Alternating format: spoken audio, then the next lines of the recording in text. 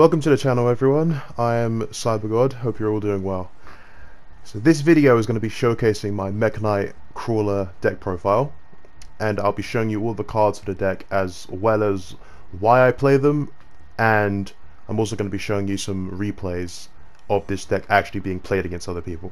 So quick notice before I start the video: this video will be split into sections, so if you need to skip to a particular section, feel free to do so. I'll be showing the deck first, then the main combo lines, and then I'll be showing you guys some replays. So, hope you all enjoy the video. I'll see you soon.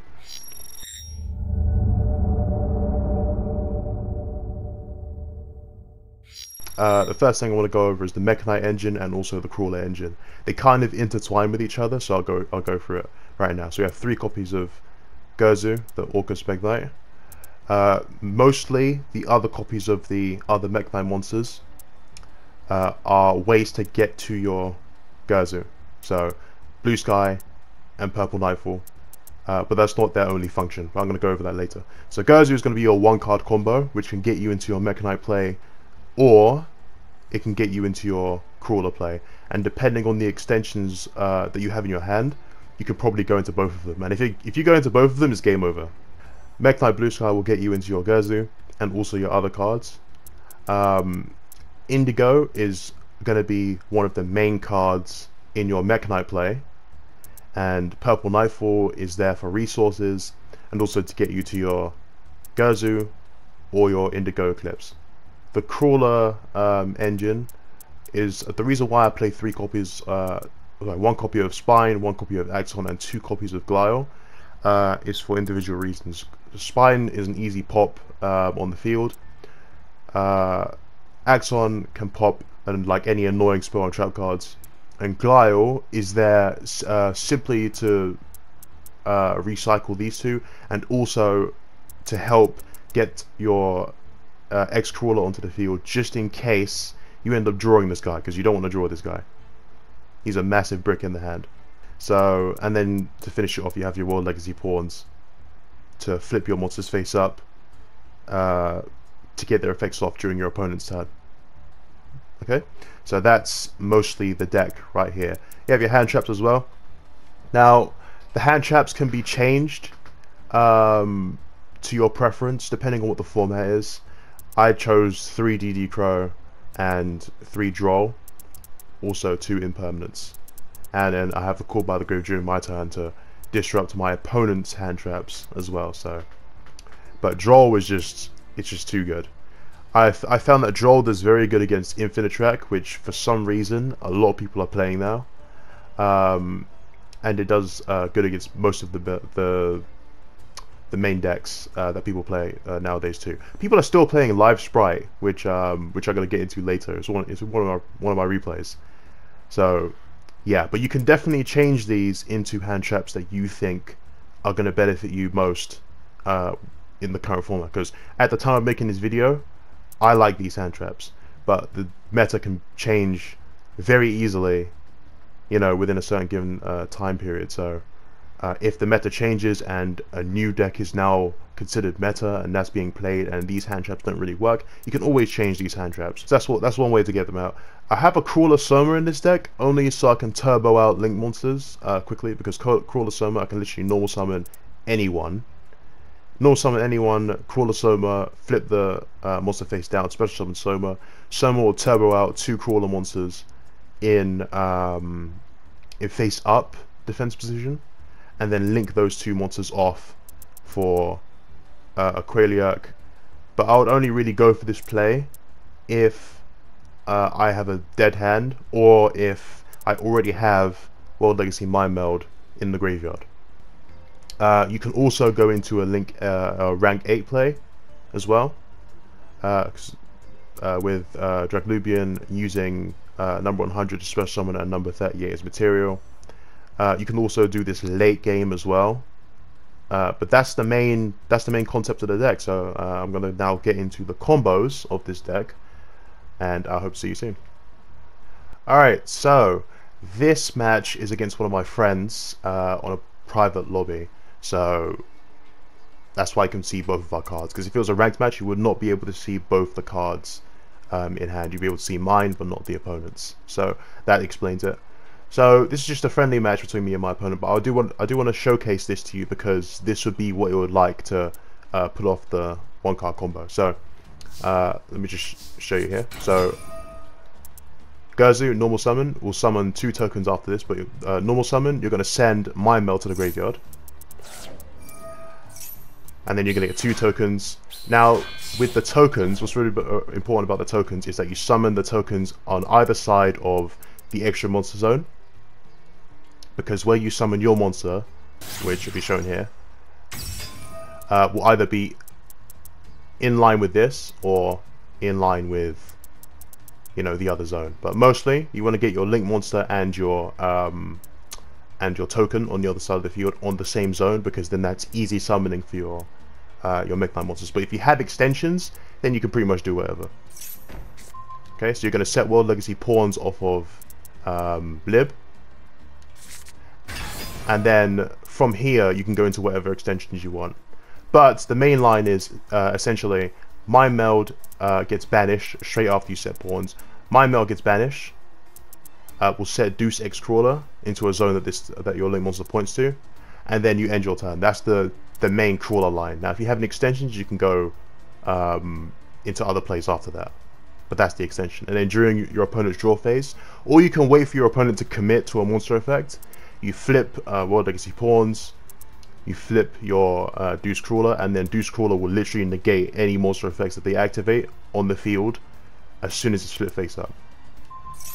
But here, I'm going to go into a Mekk Knight play because I want to try and combine the two. So, Mekk Knight, purple Nightfall, gets banished because it's summoned into this zone, gets banished, searches Blue Sky. Blue Sky is going to grab me Indigo. And I'm now going to link summon. By the way, it can be any link monster that you can banish World Legacy Mind Meld off of, just as long as it's pointing to any of these zones that you can actually summon like into.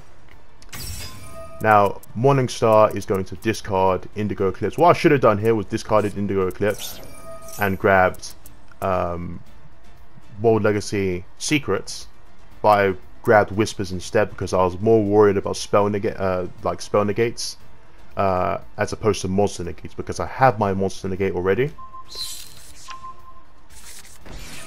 So set 1, Mind Meld is going to set Deus Krawler, and turn is ended. Now here, it's better to wait.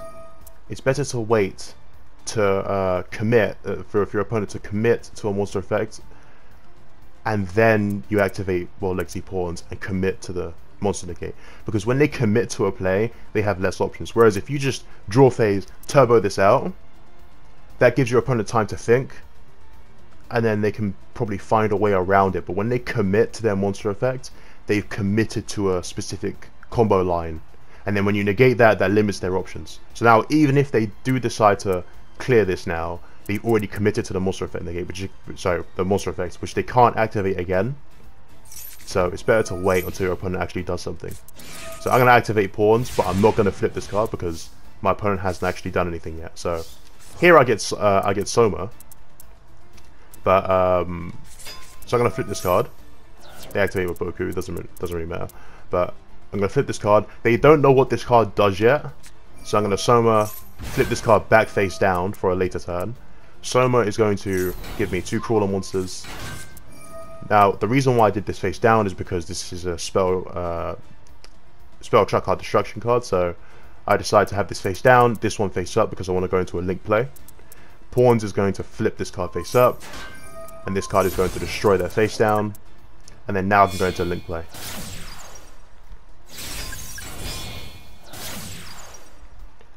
Now I forget that they actually activated Waboku, so nothing actually happens here. Okay, so here, and this is why it's good, because if you don't commit, they won't know exactly what's lethal from what's not, unless they actually do the impossible and read your cards. So, yeah. But, no one knows what this does yet. When I say no one, I mean majority of players do not know what this does yet, because this does not get played. X Krawler just literally just doesn't get played. So they grab a Kaiju. They're wondering what's a Kaiju. I draw them, but it doesn't really matter from here because they can do whatever. So they're going to decide which one to actually Kaiju. They go for the monster with the highest attack points currently. This has the most attack points, but it's in defense position. So they choose this one, which is funny. So this card can actually reduce all the attack points of these monsters to 0, but this card is face up, so it gets negated. And so does that. Okay, because if you read the card, after this card was flipped face up while it's in the monster zone, negate all monster effects activated on your opponent's field. Okay, so you want this set, you want to flip it face up, and when it's flipped face up, this effect doesn't activate, it's just when it's flipped up, bam, you can't activate any monster effects. They're going to attack into this card. I'm going to have those two face down. You can't do it like face up, I believe. Yeah, it has to be face down defense position. But that's fine because it's fine because once it's flipped, I can get rid of Kaiju, so it makes my life easier. And this one can get rid of a card that I desire to, but I didn't really care about the spell and trap card, the destruction, because they can't really do anything. Raidraptor Nest can't do anything against attacks, and this Kaiju, this Kyoto Waterfront doesn't do anything against attacks either. So it's mainly the monster I was worried about. But because of this Kaiju that they gave me, I can actually remove 3 Kaiju counters and then just stop them from doing anything. So that's what happens here. So now they're just gonna have to watch.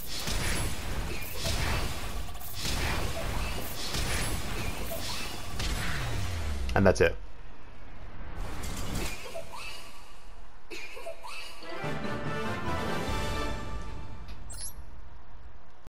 Alright, so this battle is against, do you remember me talking earlier about Live Tin Spright?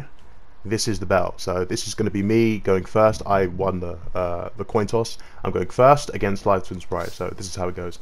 They don't actually have any hand traps here, which is good for me. So I'm going to go through the Krawler combo. 2 tokens. Now I made a slight mistake here because the token needs to be on the extra monster zone. And the reason why I stress this is because it just makes life easier when it comes to comboing. So, you realize here I didn't set pawns because I have it in hand. So if you have stuff in hand, like Succession, like World Legacy pawns, you can set other resources instead. So you can go into either more plays or create more interruptions for your opponent. Okay, so I'm going to go for extensions now. Mekk-Knight Blue Sky is going to give me Indigo Eclipse. Mekk-Knight of the Morning Star is going to grab me. I wanted secrets off of this, so I can actually discard the Mind Meld. So that made me think, you know what? Maybe I should have sent World Legacy World Armor to the graveyard instead of Mind Meld. And then Lib is going to get rid of the token on the field.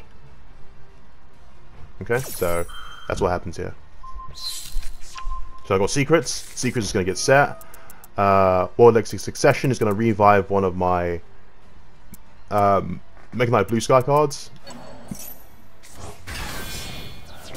And I link into a second Lib. You're going to see why. The reason why is because I want my Deus X Krawler to be under a Mekk-Knight monster. Like that. And then I'm going to link away into Crusader Avramax. And it's GG's, they can't do anything. You're going to see here. Mekk-Knight, Crusader Avramax is a Mekk-Knight monster. So we have this one, World Legacy Secrets, which negates any monster effects your opponent activates in the same column as the Mekk-Knight monster you control. And we have the same effect here for Whispers, except it's for spell cards. So we have our monster negate here under a Mekk-Knight monster, and we have our spell and trap cards. Sorry, just spell cards negates, which you're going to see here. So I'm going to grab Indigo Eclipse. They're going to activate Secret Password, but it's under, it's in the same column as a Mekk-Knight monster. So secrets, negate. They normal summon Live Twin Leela. Their World Legacy pawns, flip Krawler, that gets negated. they're gonna turbo out some Spright Spright monsters because they're level 2. Spright Elf. Spright Elf wants to revive one of the level 2 monsters, gets negated. XYZ summons into Gigantic Spright, Spright effect, negate. And then he just surrenders. He just surrenders. Because there's nothing you can actually do there. That's why it's good to read the Krawler card before you move on to anything else. It's good to read any card before you move forward. So, yeah, but that's what ends up happening. I forget to mention that majority of these games was done in Festival. I've played this game with the deck over and over again on Ranked, but the XYZ and Link Festival was underway at the time, so I decided to put this deck in the event and just see what, you know, actually happened. So that's what ended up happening. So the next match is going to be against the Raidraptors. Alright, so I win the coin toss. I'm going first. I've got a pretty decent hand, although it kind of sucks to see 2 Mind Meld on the hand. But then that forces me to go the Mekk-Knight route, and then hopefully I'm able to send this to the graveyard using one of the cards. So this time I'm going to send World Armor to the graveyard. Token, token. Lib's going to get World Legacy Succession, and then I can pretty much extend a little bit from here. But Mekk-Knight Indigo Eclipse gets moved to a different zone, so then I can actually activate Succession. Armor's going to get me one of the Mekk-Knight cards. I prefer Secrets because then that's like a reborn, extra materials for a future turn. Now Mekk-Knight Morningstar can actually discard a World Legacy card, and Mind Meld is a World Legacy card, so that's one way you can get that into the graveyard. World Legacy Pawns, and Mind Meld is going to give me X Krawler, set 1, pass. Now, I had no idea what this opponent was actually going to play, but turns out they were actually playing Raidraptors. And now Raidraptors cannot, they cannot turbo out their rank 7 if there is a floodgate on the field that prevents them from activating monster effects. The only possible way they can actually do that is if they have 2 monsters in hand with the same levels, and then they have rank ups in their hands. That's the only way they're going to be able to actually turbo out the rank 7. And that's not the case. So they're gonna go for they're gonna normal summon, try and special summon another monster. I'm gonna let World Legacy Pawns, Krawler, that gets negated. They special summon, they go into Force Tricks. They do some more stuff. That's a hand effect, so that doesn't get negated. He wants to detach, get more resources, that gets negated because his card's on the field. He sets 1, passes his turn, and now this card, this guy, this is his board at the moment. Alright, and he hasn't got much resources. He doesn't have any hand traps. He can't have any hand traps because I went first. He didn't do anything during my turn, and it didn't give any indication that he could actually activate anything. So unless this guy had his toggle off, there's nothing you could have done. I'm gonna set 1. Pawns to flip. Destroy his Force Tricks. I'm gonna link away into Lib. Now, because there's 2 monsters in here, Blue Sky can actually grab me 2 cards, and there is literally nothing you can do here. Yeah, there's nothing to do here.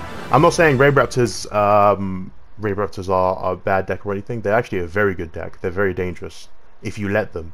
But there's a high reliance on monster effects on the field. You know, they need to be able to summon their monsters onto the field, which requires monster effects and summoning conditions. They need to get to their link monster, Strix. They need to be able to summon out Raider's Knight. They need to do a lot on the field to be able to get to their rank 7, access their rank 10s, rank 8s. You know, the recent rank 10, the recent Raidraptor XYZ boss that came out, the more dangerous one. They need to be able to do these things. So having these cards is all well and good, but having game knowledge at the same time is also very important. You need to be able to know what each deck does, so then you can activate your cards at the right time and not just turbo them out. Okay, so now the last duel that I'm going to be showing you is against Dark Magician. I think they had like a Dark Magician, Kashtira, what are those dragons called again? Hold on a second. Confirm opponent's deck.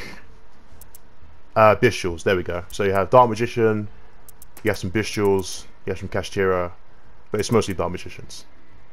That's the play here. They even have the locks. Jeez, damn, they had everything here. But yeah, this is how the duel went. I went first during this duel, so let's check this out. Although I don't think I was able to do too much here.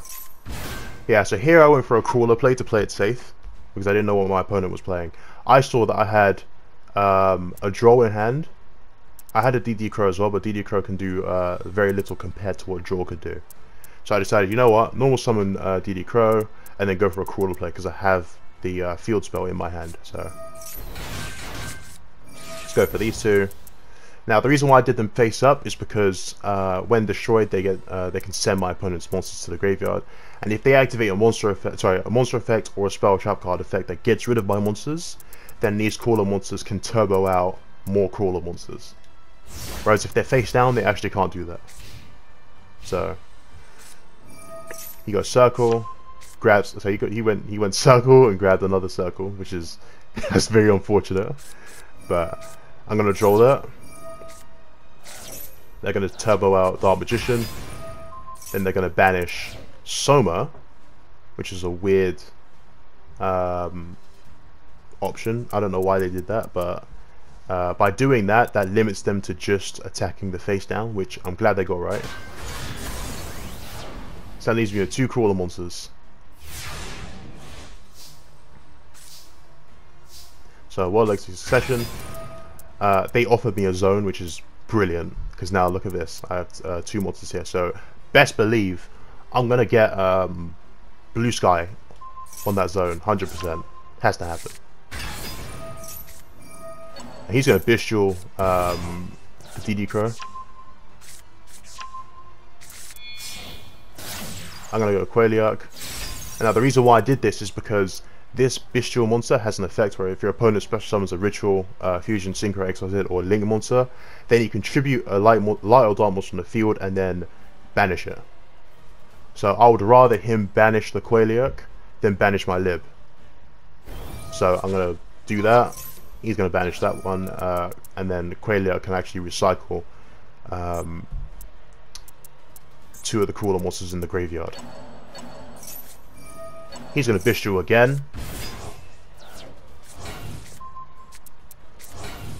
Now I had to be careful here because this Bystial actually can send something I control to the graveyard.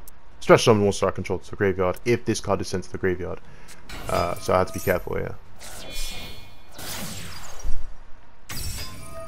Morningstar is going to send Indigo Eclipse to the graveyard.